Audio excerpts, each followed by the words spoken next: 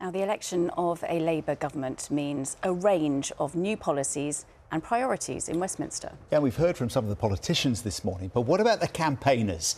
People who have been pushing the Conservative government to make changes now have a Labour Party in charge. What does it mean for the future of those campaigns and how they try and maybe change the political weather? Absolutely. Well, three people who are in exactly that position are Figen, Meera, Naran and Kwajo, Tweneboa, and they all join us now. Thank you so much for coming in and joining us on the sofa.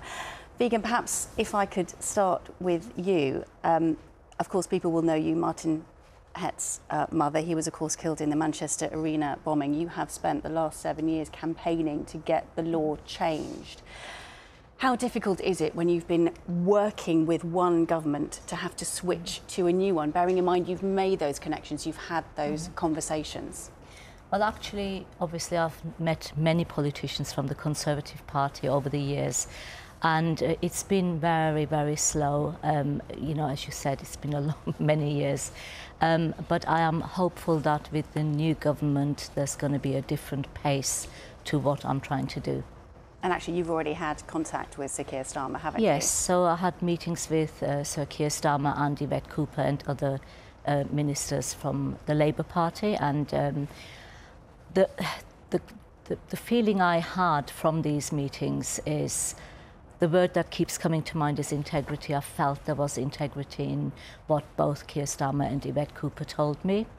And without trying to sound naive, I do believe that actually change will now happen quickly in terms of Martin's Law.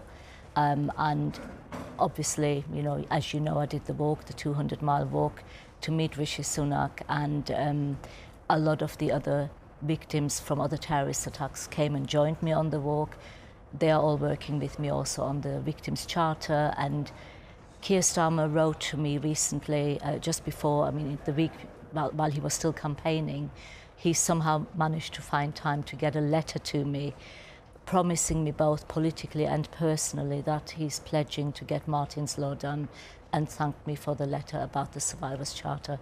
So I feel positive about it, and I feel that whilst he hasn't promised, I feel it's a very, very positive step forward.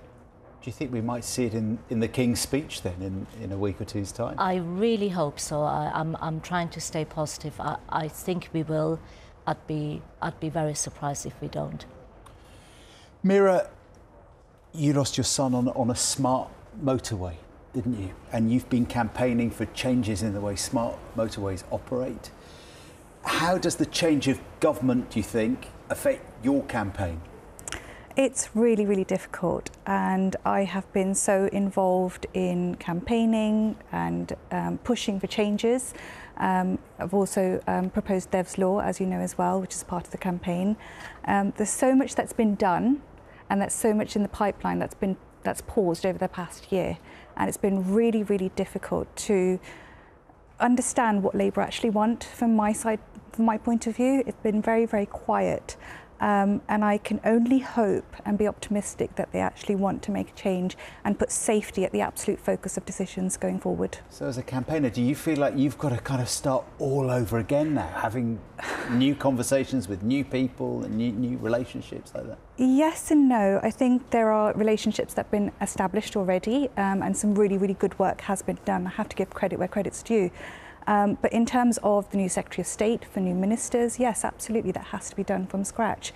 And one thing that I think that would be really, really important, and I would really ask the Secretary of State for Transport, is to call for a round table and bring key stakeholders all together at once and hear our pleas all in one go. And I think that would be a much quicker way to understand what we need. Yeah, I suppose part of the challenge is, you know, all those new members of the cabinet are dealing with all kinds of issues and challenges, and everybody wants to meet them. It's like, how do you fight through? How do you get their ear and make your presence felt?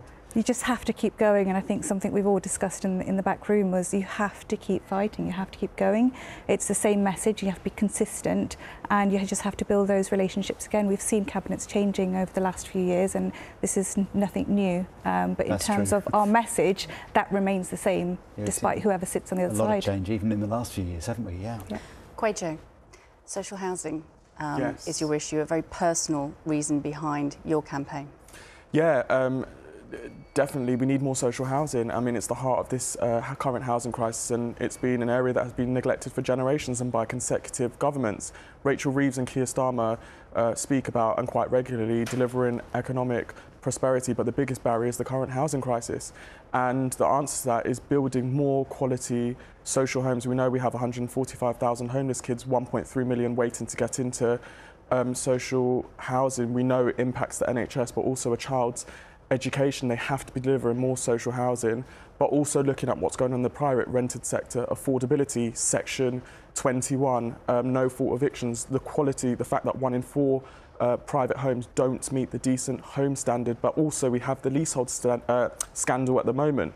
We know there has to be a bottom-up approach to tackling this crisis, but to deliver economic prosperity in this country, they have to now tackle this housing crisis that has been growing for generations. There is a lot in the new government's inbox, but certainly housing has been talked about in these first few days. So have you been encouraged by what you've heard? I've been encouraged by the shift in conversation over the last few days, because during the campaign it was very much about home ownership. That is not where the current crisis is.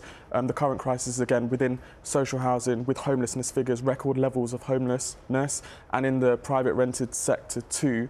But I also want to take this opportunity to call on the government to introduce Grenfell law. It's more than 7 years ago, 72 innocent individuals lost their lives in Grenfell, and politicians lined the streets in the days after, promising change, promising reform. As of yet, we have a community still reeling, and the changes that the previous government promised they would introduce, they haven't, and it's a national shame. I'm now looking towards this Labour government to deliver that through Grenfell law, because there are people that are going to go to sleep tonight in buildings that are still wrapped in cladding, thinking if they are going to be next. And at the heart of this law has to be the asks of the Grenfell community. They have been kicked into the long grass. It is a national shame. We were promised more would be done, yet I am out here 7 years on, campaigning and demonstrating to the country that people are still complaining of similar things that the community, Grenfell community, had been complaining to prior to the fire. They have been failed, and it's not good enough, and now it's for the Labour government to deliver. Housing's a really good example, isn't it? Because we've spoken to the new Chief Secretary to the Treasury in the new Cabinet this morning, Darren Jones, and he's talking about building more homes.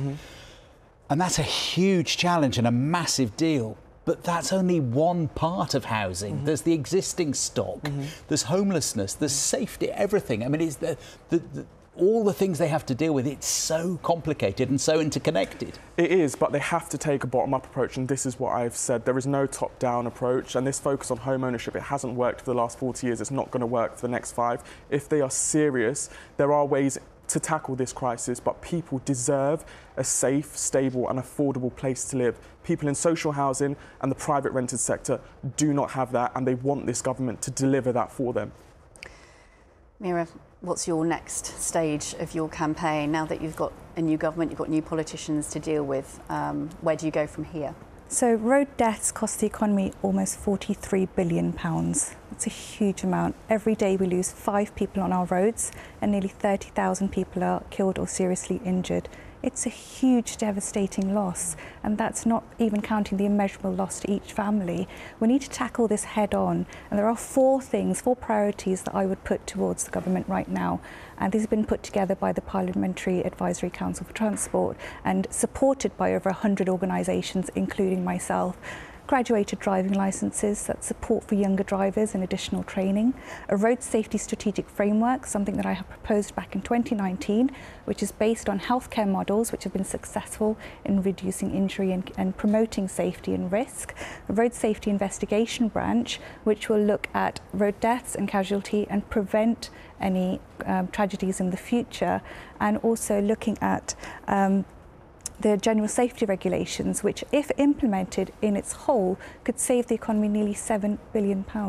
So these are really, really big costs, and we need to start focusing on reducing road deaths, because we can then start transferring that into where we actually need, to our beloved NHS and schools around the country. This is a huge gap that I feel like we've completely missed, and road deaths are just seen as, oh, I'm sorry, you know, your son died in an accident. It's a preventable tragedy that we can absolutely start intervening with these small measures and changing people's lives. We've talked about automated vehicles, we've talked about self-driving vehicles and connected vehicles. That's 10 to 20 years down the line. We've done the right thing with the bill, using the word safety consistently. And I have proposed that throughout to say, look, we need a focus. But right now, without these safety regulations in our vehicles, we are not leading as a country in terms of safety standards, despite being the ones that led the research years and years ago. We are now falling really, really far behind in terms of global position. And that's such a shame, because we really need to start focusing on safety. Every single human being deserves to leave their home and reach their destination safely. Figen, do you ever watch the politics and the cabinet and all the new jobs and stuff and think, I wish I was in there as a politician, that you'd like to be part of that rather than campaigning from the outside? Yeah. Actually, no, I wouldn't want to be a politician for love nor money. However, do you know what? I'm now on Prime Minister number 4, Home Secretary number 5, I think, and Security Minister number 7. I think it's time that the legislation happens. I think people, the general public, don't know that they're actually not safe when they're out and about. And I feel that everybody who enjoys what this country offers in terms of freedom and all the stuff people do to go and entertain themselves and live their life, I want people to know that they have the right to come home at night, after a night out, after a trip out, and there's no law to keep them safe, and that is absolutely common sense. And no, I don't want to be a politician. I just want the politicians to implement it and implement the basic thing that keeps us safe. And any government, it doesn't matter who it is, one of the top priorities of any government has to be to keep the citizens of this country safe.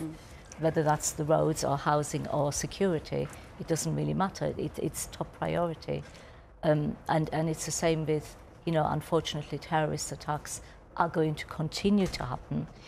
We've been lucky in the last few years. We've had over 40 near misses, but sooner or later the next attack will happen. Okay. And again, there is no law to keep people, you know, there's no basic Bill of Rights when a terrorist attack happens. And again, an attack isn't an attack against individuals, it's an attack against the state. So the government has an obligation to provide those basic rights for people when the worst happens. We have to leave it there, I'm afraid, for now, but you'll all be watching, we'll be watching. Let's see what the next few months and years bring. Thank you all very much indeed. Thank you. Thank you.